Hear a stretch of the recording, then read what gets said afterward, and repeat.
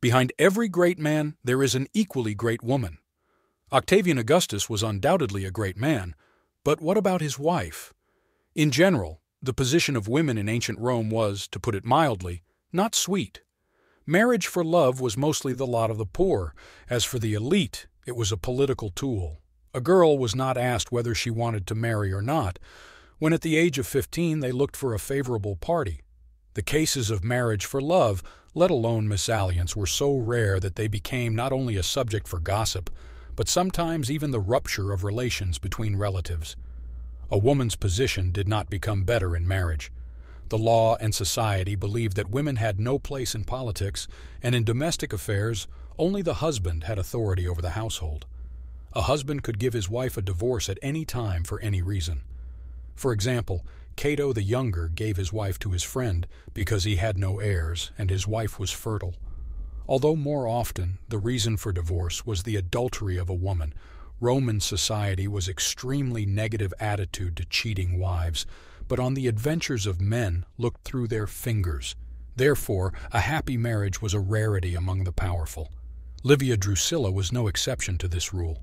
At 15, she was married to the much older Tiberius Claudius Nero. Times were difficult. Civil war was raging. Livia's father, Marcus Livius Drusus Claudianus, was a supporter of the Optimates, and so he married his daughter to his political ally. It is ironic that Livia's grandfather, the famous popular tribune Marcus Livius Drusus, who had tried to prevent an allied war, was assassinated by supporters of the Optimates, whom his son would defend. Just a couple years after his daughter's marriage, Claudian would commit suicide because of the defeat of the Republicans at the Battle of Philippi, and Tiberius, having changed sides several times, will join Augustus, where the paths of Livia and young Gaius Octavius will finally cross.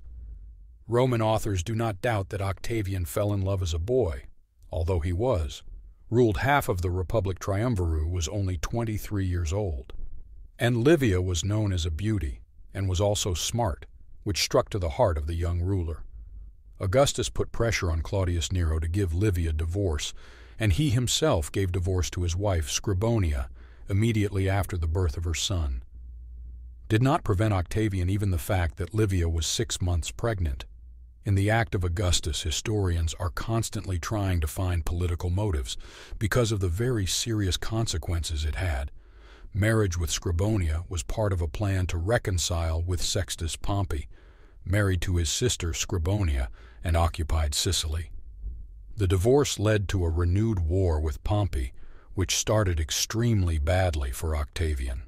It is too much he did not time it, and in the people of such a hasty marriage also did not find understanding. There were rumors that Augustus himself Livia and knocked up. But the fact that the wedding could cost Octavian in general everything, in my opinion, clearly shows that if there was some political calculation, it went to the background because of feelings. In Livia, Octavian found a reflection of himself, a woman who was pragmatic and power-hungry, who supported him in everything but had her own point of view.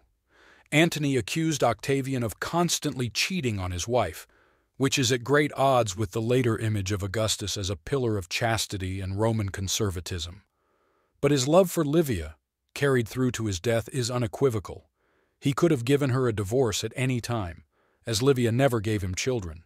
But even on his deathbed, Octavian would remind his beloved of the feelings they had for each other. But all this is far ahead.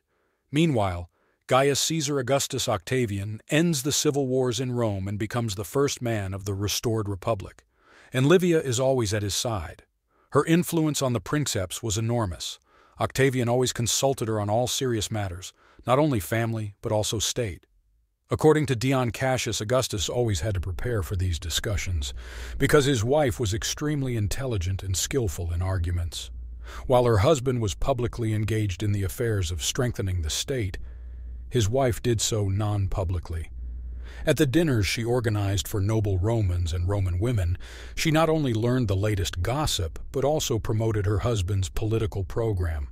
But even more important was her image in imperial propaganda.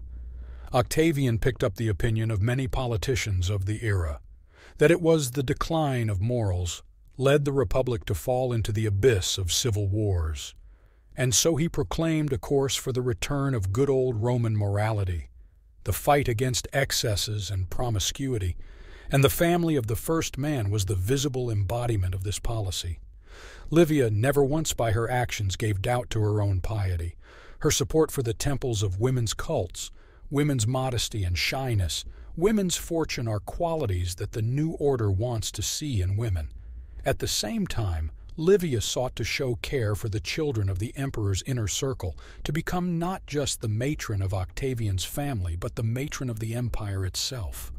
Rumors that this care was expressed in the murder of all who prevented to achieve power to her children from Claudius Nero arose every time someone from the relatives of Augustus was sick or died. But these rumors hardly had any effect on her position.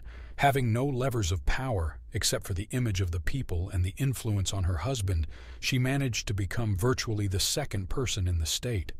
After the death of Augustus, Livia became the protector of her husband's legacy. Octavian left her, contrary to all traditions, 2/3 of his wealth, and this money Livia let the promotion of the cult of the divine Augustus, becoming in fact his first priestess. Livia's influence was so great that in the early years of the reign of Tiberius she was just as influential on his decisions as before on her husband. And there were rumors, just rumors, that it was she who ruled the state, not her son. Tiberius was extremely annoyed by this, but to arrange a public conflict with respected people Livia, he could not, and therefore tolerated her, but from afar.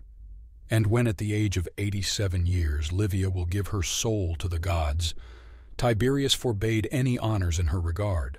Only 13 years after her death would justice be restored by her grandson Claudius, who would deify Livia, making her now the true mother of the empire.